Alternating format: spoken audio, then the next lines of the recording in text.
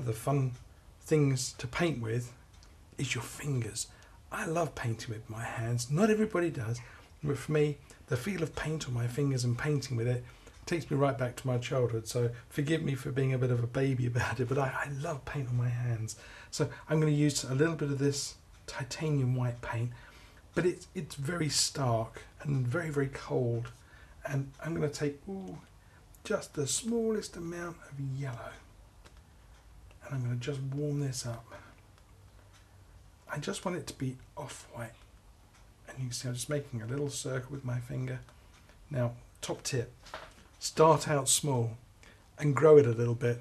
Don't start out with something this size and then wonder how you can shrink it. So start a little on the small side, and you can position it dead center if you want to, or you can position it slightly off center. It's up to you really. I kind of like the slightly off center look to it, and if it sort of skirts the edge of a little tree there, that'd be looking good. And put a little dot there. I think that looks about right. And I just start off making a little circle with my finger. And then just take a moment. Yeah, I like it. A little more paint.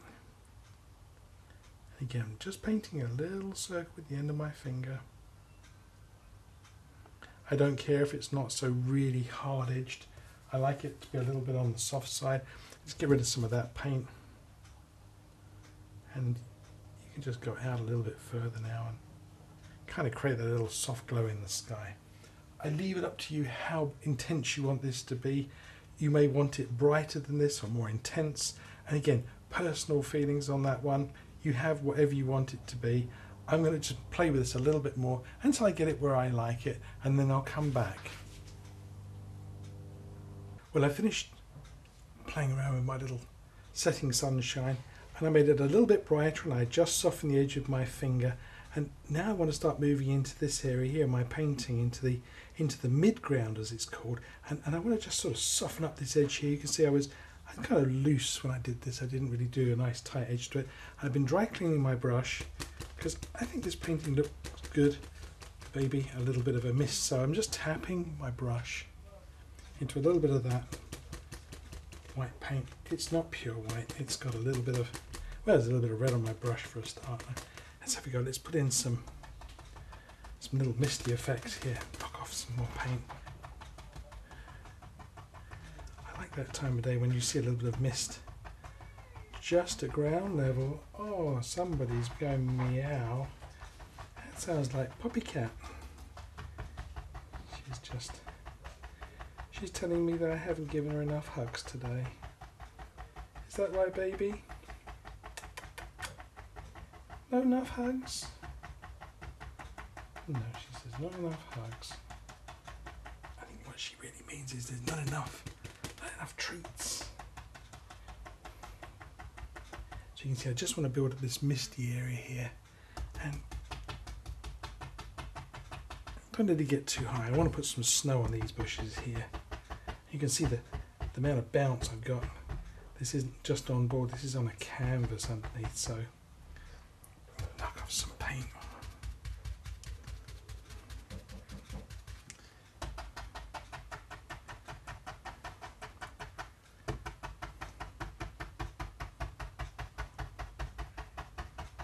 That softens that edge nicely. Now when it comes to adding snow onto these trees and bushes, well, just about any brush will do. You could use a 1-inch brush and you could just tap it on there. You could use a fan brush like this. You could use a fan brush, or you could use a filbert brush. And the filbert brush is the one I'm going to use today. And again, I'm going to use a little tiny drop of oil. Let me get that into shot. It's a little bit of linseed oil here. I just want to make sure this paint is a little on the soft side, and because we've got all these lovely colours above, I'm going to make this a little bit just off white, peachy white, and just jab your brush into it. Now these brushes, if you're using a bristle brush, they should be fairly strong. I just want to get my brush nicely opened up and have a little play, have a little try. Just tap Remember, most of the snow is going to be on the top. You're not going to see a lot of snow in the middle of the bush. And this is the bright side. And as I work down, I'll let that paint just run out and I'll tap less vigorously. Yeah, that's it. Again, the sunshine, the side of this bush is going to be brighter. And just kind of paint nice broken edges.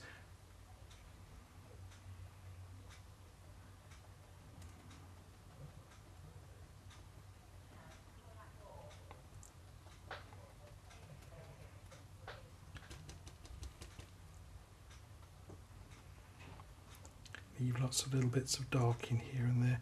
Maybe there's more than one little bush in this dark area. Maybe you want to try and paint the outline of 2 or 3 little bushes, and again, just as you get down into that misty area, just let the paint go off a little bit more.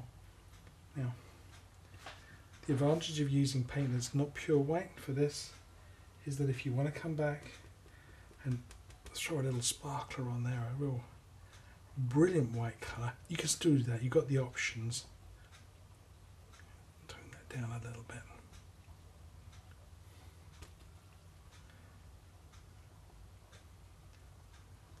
And just work your way around slowly.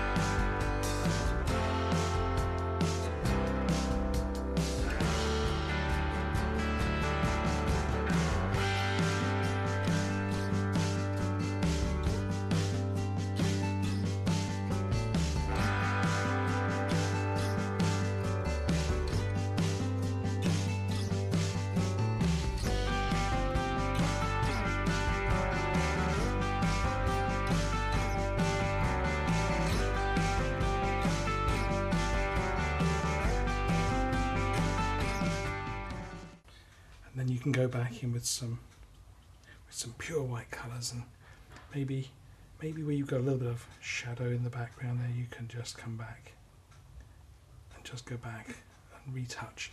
But it gets to feeling good, and next thing you know, you've done what I call ice the cake, and everything's just smothered in white and it's just overdone. So a little caution when you're doing this bit. Don't go putting it everywhere. Just think of where the light could strike. He's in shadow. So you're just going to catch the edges of bushes that are facing the light. See just little bits here and there.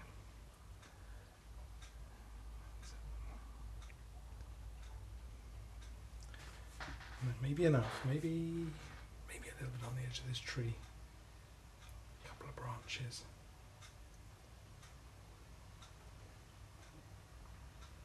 Something else I quite often do is I'll put some highlights on a tree and I will stop a little sooner than I think I needed to. It means that later on, when I have some more of my painting finished, I can look back and see if I need to sneak back in and do another little bit. But I always leave myself the opportunity to go back if I need to. And more often than not, I never bother going back because I like it just the way it is. But I'm going to leave this now, and I'm going to start working on putting some of these lovely snowy effects here in the midground. Okay, for this I will go back to my 1-inch brush, and I've put out a little bit more of my titanium white paint, and this time I'm going to be using my brush flat. Now, I pulled my paint out It feels a little sticky, so I'm going to add a little bit of oil and see what I'm doing with my brush. I'm actually going to slide along and zoom in a little bit closer for you and skid it forwards and just touch that paint. Okay, most important, you see that I'm just trying to make a, imagine I'm sweeping up, and just touch that, and then I'm going to come in and I'm going to just load a little bit of snow on here, and it's just a very light touch and lift, and I'm going to just let it kind of find its way up under those bushes. It's a little bright. I'm going to put a little bit of my yellow colour in there.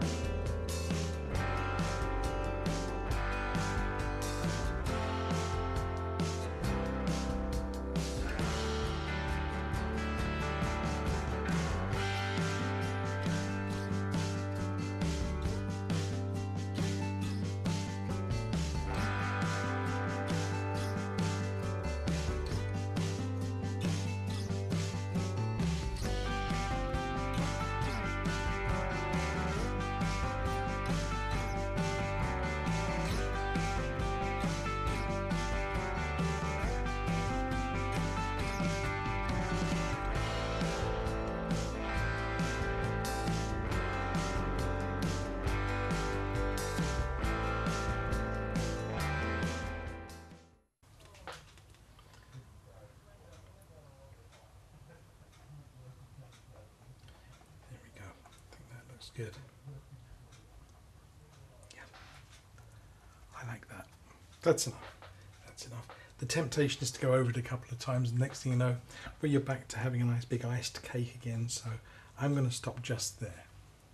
I want to do these lovely bushes in here. I'm going to mix myself up a burgundy colour.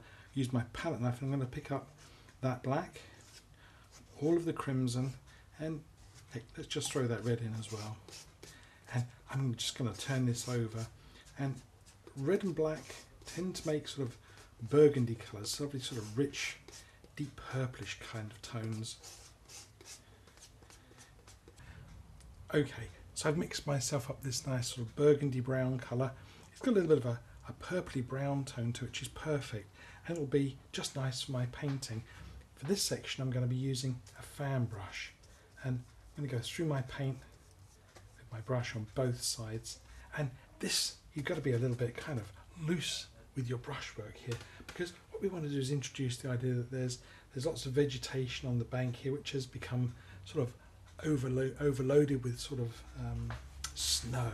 So I'm going to just start off with just some little pressing strokes here, just to kind of get a little feel for this. And it's kind of tough on the poor old brush at this stage, but you see I'm just going to bend these bristles up. And you don't need a lot of paint for this. You can get some nice effects just by stabbing with the brush, and let the brush just kind of break apart.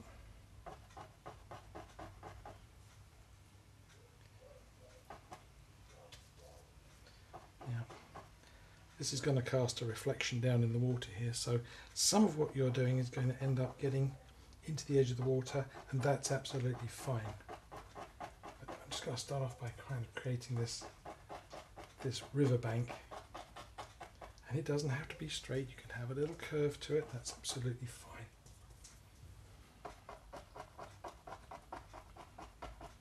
So this is really just practice. Okay.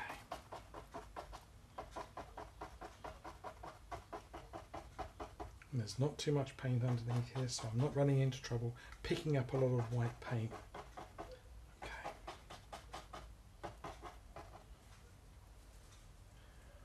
Before I get any further, I'm going to drag down my first layer of reflections and see how that looks. So I picked myself up a nice clean, dry 1-inch brush, and I'm just going to grab that last little tiny bit of colour they put on there, the very, very last little tiny piece, and I'm going to just grab some and just deliberately pull that down, kind kind of create the illusion now. You've got a little bit of a bush here, it's a little bit bigger. I might just put a little bit more down and then shorten it up where you only have short bushes. So this should be sort of kind of mirroring what's happening above a little bit. Put down a few more times there. Now I just want to create the first sort of layer of reflections here. I'm going to be adding bigger bushes and things and some trees and all kind of doodads and things up here. So I'm not going to be brushing across yet. I'm just pulling down to start the process off.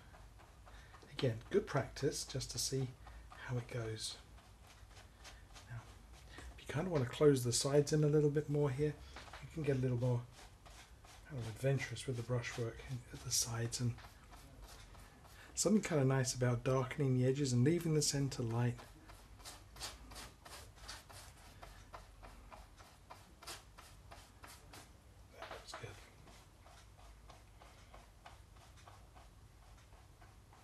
And we'll drop in a little waterline there, but I'm not going to brush across yet, not just yet.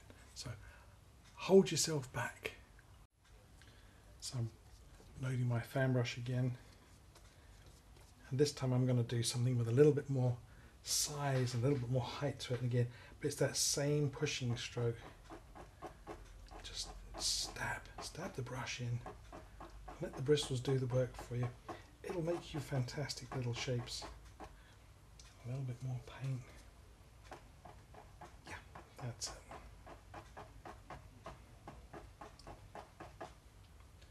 Now something that size is definitely going to need a bigger reflection, so not too much paint on brush, just knock a little bit of the surplus out and just try and get something here that's similar sort of size. You don't have to overdo it in terms of paint, so just the rough sort of size of it, and maybe there's a little bit of vegetation here. We'll put some snow on these two to make them fit the scene nicely, and a little bit of paint down in here, so you're just mirroring one for the other.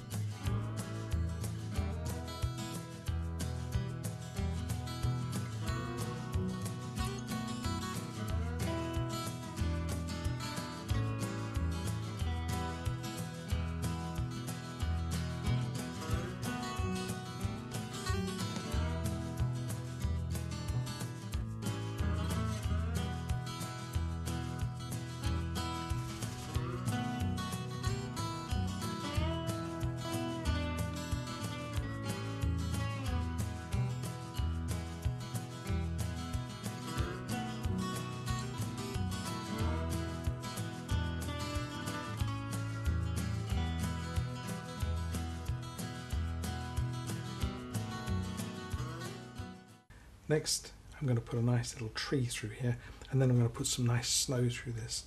And the snow fixes a lot of problems as well. If you think there are any, we can put snow across it.